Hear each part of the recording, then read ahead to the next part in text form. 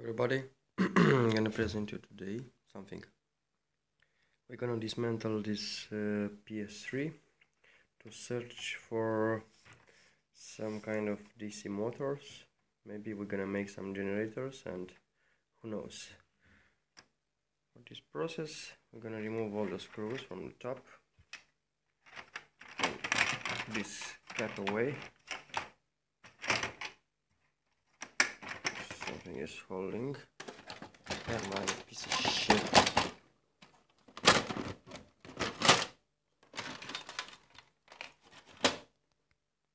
As I told you, we're gonna remove the fucking cap. Come on, you piece of shit. Bastard. Put it here. So this is the power source right here. We're gonna strip it over. Let's see. This one, I don't know if you can see it. You can't, but I'm gonna tell you. It's rated 12 volts, 23.5 amps, and 5 volts and 0.6 amps. Maybe we can do something about this one. This is the optical drive. I'm not gonna need this. I'm gonna strip it over. Basically, what we are after, we have to go inside this board, and I saw there is a DC fan. Maybe we can turn that into a generator. Who knows? Fingers crossed, and see you when I'm gonna be there. We're gonna try to remove these 4 screws first, and to see, maybe we're gonna take off that board. We have managed to remove the upper part. Now we're gonna strip this, put it somewhere. Now there is the board. And to see if we can lift it up. Nope, there must be some kind of screws. We're gonna flip it over and I'm gonna be back. As I suspected, you have to put it like this and strip it from the back side. You can wait for me.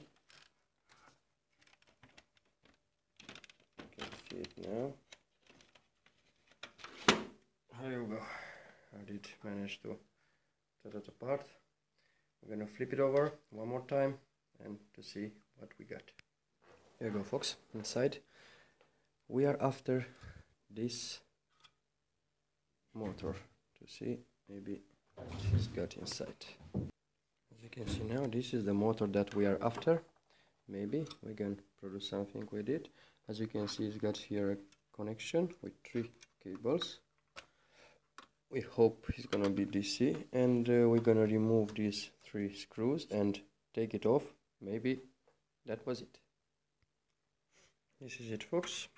We've managed to put it aside, and now we're gonna test it with a multimeter to see if this is gonna be our wind generator or not. According to the label, if it's visible, yeah, there is. This motor is 12 volts and 2.65 amps. Who knows how many rotation? I can imagine there are a lot. But maybe if we can reverse it, maybe we can get nearly to 12 volts. Who knows? Maybe 1 amp.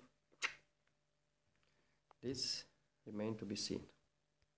As you expected, we're gonna cut the wires, and after that we're gonna connect the multimeter.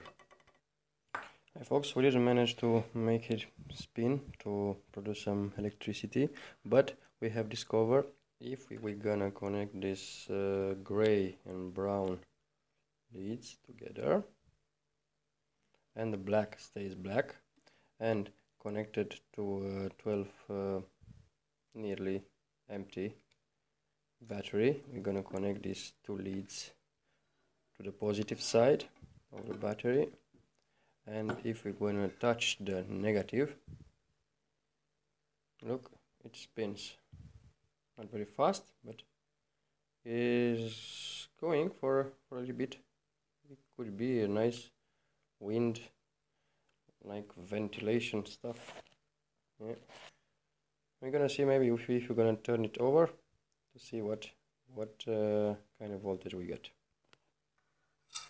Nope, folks. 0.3 volts 0.05. This is not the way you have to do this. But maybe if we're gonna open this crazy body up, who knows. But in the meanwhile, let's connect it to the battery and see how many amps is gonna consume this bastard. It's 0.13, 0.15. So yeah, it's not consuming a lot of power.